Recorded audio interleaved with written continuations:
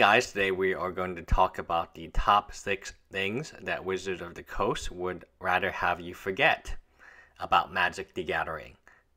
Number 6, we start off with Chronicles. Chronicles almost killed the game.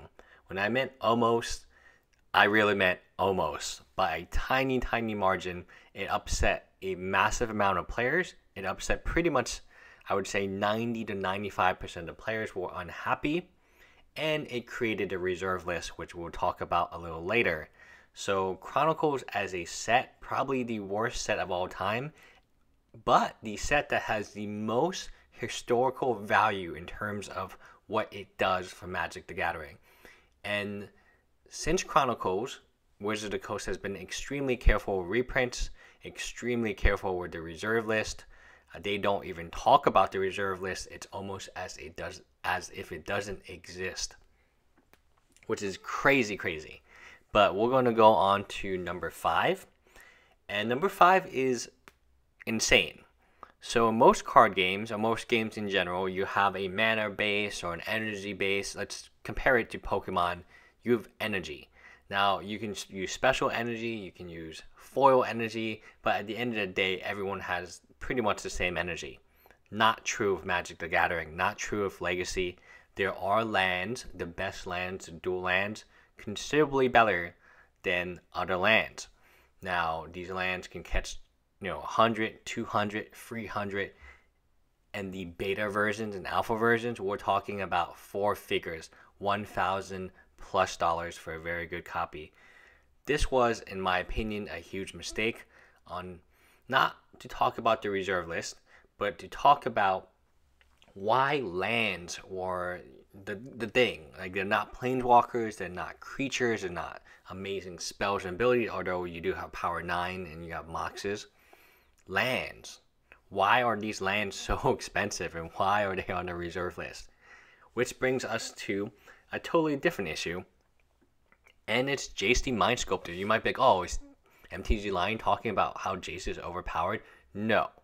At any time, Wizards of the Coast can ban a card. They can instant ban a card. They can ban Jace. They can ban Stoneforge Mystic. They can ban Memory Jar. They can ban any card they want whenever they want. Yes, there is a release date where they normally make an announcement. But, if they want to, you can do emergency ban. Splinter Twin, for all those people who spent a lot of money in Splinter Twin, goodbye. Goodbye all that money. For all the people who spent a lot of money on the Amulet Bloom deck, goodbye. Goodbye, Amulet Bloom. So at any time, they can just ban a card, killing the value of the card. And Jace was the best example. He was over $100, and they banned him kind of out of the blue, if you will, and that is a pun intended. So I remember that vividly because I had a playset of Jace. I was like, oh, this is bad. Next, Commander. They would love for you to forget that their money-making machine, which is Commander, was not actually made by anyone in the Wizards of the Coast team. It was developed by a group of judges who just liked playing for fun at tournaments. Wizards of the Coast piggybacked off that group of judges and their invention, which they called EDH. So EDH is Elder Dragon Highlander, I believe. And it was made around, I think, 2012, 2011, around that time period. Wizards of the Coast did not participate in its making, but they took it, renamed it Commander, because they couldn't rename it EDH, because then that would give respect to the people who actually made it. So this giant cash cow, which is Commander, which comes out every year, they had no part in designing the game. They had no part in designing the original EDH.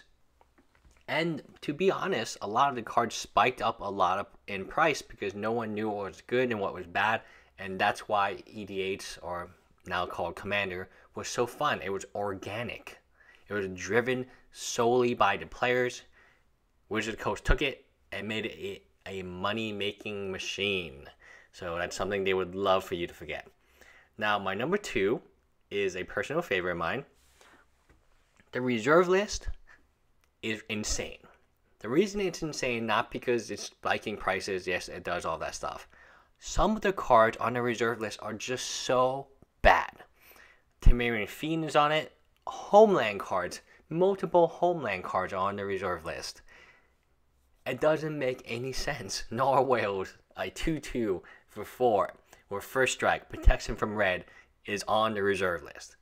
So when you talk about this list of expensive cards, and there are a lot of cards on that, it's so obvious they really did not know what they were doing.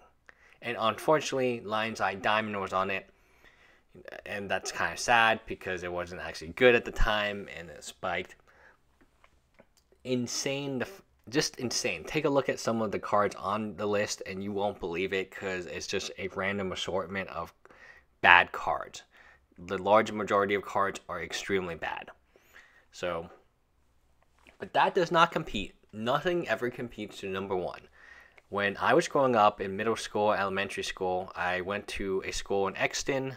It was in Pennsylvania, outside Philadelphia, kind of next to Key and Presser. I think Key and Presser did have a Magic the Gathering store as well, but definitely the Exton Mall had one, because that's where all my friends went. I lived like 5 minutes away from the Exton Mall. Now, the Wizards of the Coast store never had anyone in it, and that was the odd part about it. I went to buy booster packs. I never played F&M there very often because there was no one to play with. You would play with your friends. You would open a box on a Friday night, and it would be really fun. However, Wizards of the Coast had to close that store, and I believe they closed many, many other stores. So this is in Pennsylvania. From what I heard was they had a ton of stores on the West Coast. And they opened the store. They had huge margins on the product, but they couldn't move it. They could not make a profitable business.